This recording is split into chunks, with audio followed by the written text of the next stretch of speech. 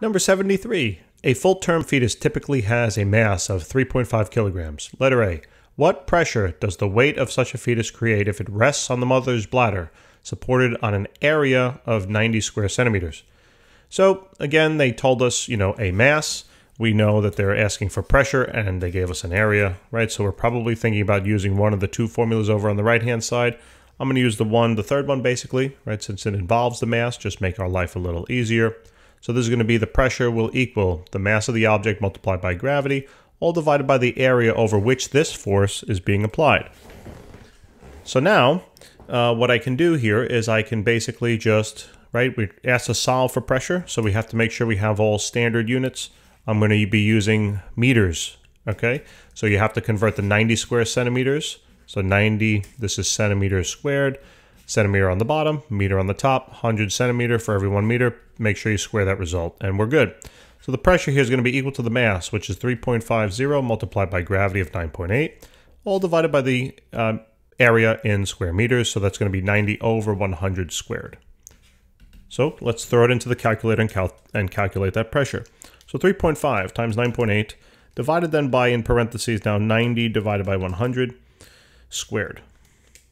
And we get a value of about 3,000 or 3.81 times 10 to the third pascals. So that is the pressure, okay? So that works. Then for letter B, what do they ask us now?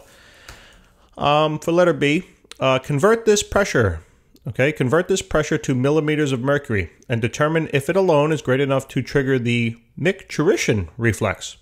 It will add to any pressure already existing in the bladder. So basically what they mean in common parlance, the micturition reflex is known as PP.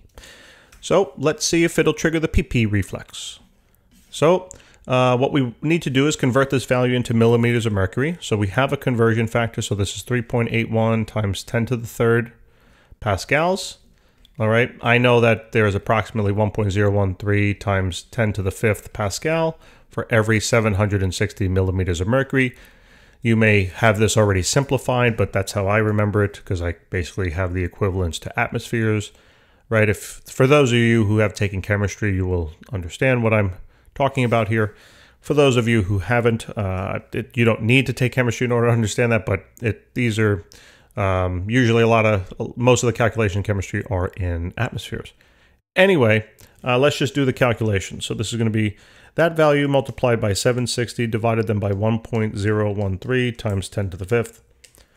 And we get a value of approximately, so the millimeters of mercury here, right, the pascals go bye-bye, so the millimeters of mercury here will be about 28.6 millimeters of mercury.